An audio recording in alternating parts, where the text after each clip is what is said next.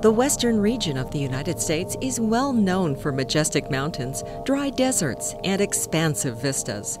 Geologic forces have been at work here for millions of years, and earthquakes play an important part in shaping the landscape into what we love about the West today.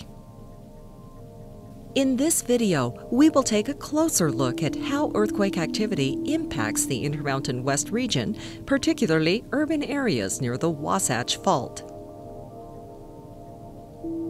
Although most earthquakes occur near plate boundaries, there is an area of increased earthquake activity within the interior of the North American plate, known as the Intermountain Seismic Belt. The belt extends 800 miles from Montana to Nevada and Arizona. The Wasatch Fault lies within the Intermountain Seismic Belt and is in the transition zone between the relatively thin and extending crust of the Basin and Range Province to the west and the thicker, more stable crust of the Rocky Mountains and Colorado Plateau to the east. The 240-mile-long Wasatch Fault has the dubious distinction of being one of the longest and most active normal faults in the world. A normal fault results from crustal stretching and is characterized by predominantly vertical movement where the mountain block, Wasatch Range, moves upward relative to the downward moving valley block.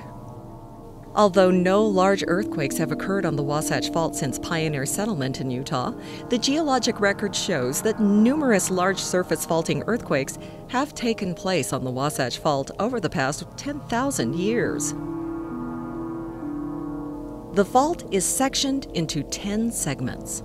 The Malad City segment in Idaho, the Clarkston Mountain segment seen here crossing the Utah-Idaho border, the Collinston segment, the Brigham City segment, the Weber segment, the Salt Lake City segment, the Provo segment, the Nephi segment, the Levan segment, and finally the Fayette segment in central Utah.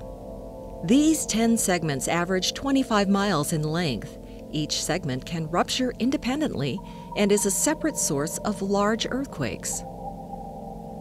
Approximately 1.6 million people, about 80% of Utah's residents, live along the Wasatch Front, which coincides with the Wasatch Fault, the western base of the Wasatch Range. These cities and communities' close proximity to a large active fault contributes to the Wasatch Front's designation as having the greatest earthquake risk in the interior of the western United States. The largest earthquake expected along the Wasatch Fault is about a magnitude 7.5. The amount of fault movement that produces large earthquakes, magnitude 6.5 to 7.5, is enough to rupture and offset the ground surface. The 5 central segments of the Wasatch Fault present the greatest risk for people living along the Wasatch Front: the Brigham City segment, the Weber segment, the Salt Lake City segment, Provo segment, and the Nephi segment. The composite recurrence interval, or how often a large earthquake has occurred on the central portion of the Wasatch Fault, is approximately once every 300 to 400 years. The 2 last large earthquakes happened about 500 years ago on the Weber and Nephi segments. This is why you may have heard earthquake experts or news reports say that the Wasatch Front is overdue for a large earthquake. For any individual segment of the central portion of the fault, the average recurrence interval is longer, about every 1,200 to 2,600 years. Let's continue our tour of the Salt Lake City segment, starting at the south end of the Salt Lake Valley. The southern extent of the Salt Lake City segment terminates at the Corner Canyon area near the city of Draper. As you follow the fault north, many signs of the past earthquake activity are visible to expert and novice alike. Typically, the fault is easily recognized as a steep, almost continuous escarpment along the base of the Wasatch Range. This escarpment, or fault scarp, forms when large earthquakes rupture and offset the ground surface. Prehistoric earthquakes on the Wasatch Fault have typically displaced the ground surface about 6 to 10 feet for 20 to 40 miles. Here at the mouth of Little Cottonwood Canyon, many earthquake features like scarps and grabens are visible. In May 2008, the G.K. Gilbert Geologic View Park was dedicated.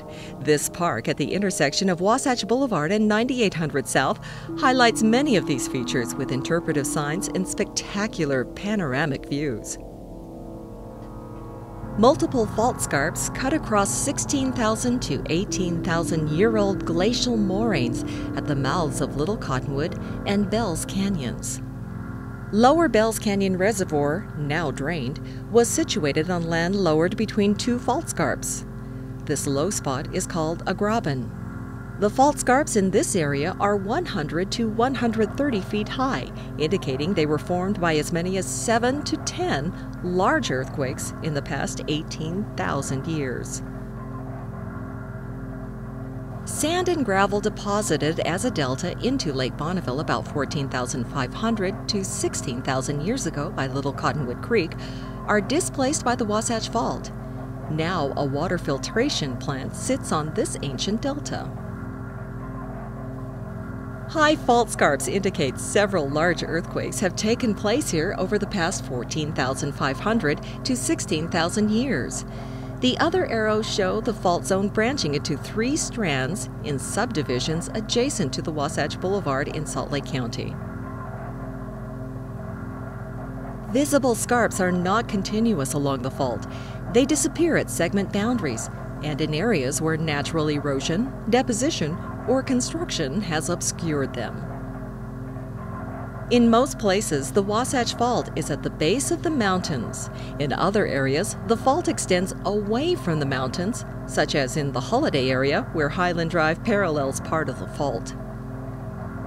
In addition to ground shaking and surface fault rupture, earthquakes can generate other geologic hazards that include soil liquefaction, slope failure, and flooding.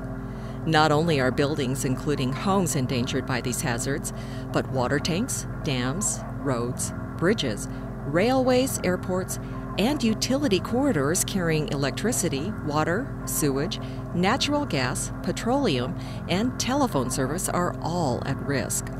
Along the Wasatch Front, many of these structures and utility lines are located on or cross the Wasatch Fault. Although development, and in some cases unsafe development, has encroached on the Wasatch Fault, some areas have more compatible land uses with an active fault, such as tree farms, golf courses, and parks. For example, Fault Line Park, located at 400 South between 10th and 13th East in Salt Lake City, sits on the Wasatch Fault Scarp. Because Utah has not experienced a large, damaging earthquake in the heavily urbanized Wasatch Front since the pioneers entered the area, many older, vulnerable buildings place people at risk. The state of Utah has retrofitted the state capitol building in a way that preserves this historic building and ensures the public safety and continuity of government in the event of a large earthquake. Improved building codes are in force statewide. Some older buildings have been strengthened, and steps are underway to upgrade schools and other critical facilities. Utah's Wasatch Front is a desirable place to live, but choosing to live here includes accepting earthquake risk. Earthquakes are part of the earth that we live on, so while we can't change the fault, we can learn to live with it. Natural hazards are present in all regions of the U.S. Therefore, it is prudent to be aware of what we can do to lessen the risk of damage and injury from natural disasters wherever we live. And awareness is the first step in risk reduction. For more information about earthquakes, how you can prepare for them and other geologic hazards in Utah, visit our website at geology.utah.gov or visit the Utah Department of Natural Resources bookstore to find other materials and information.